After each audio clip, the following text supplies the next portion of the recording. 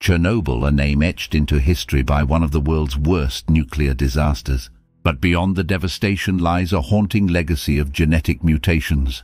Decades after the accident, wildlife in the Chernobyl exclusion zone bears the scars of radiation exposure. Deformed insects, mutated fish, and strangely altered plants serve as eerie reminders of the catastrophe's lasting impact.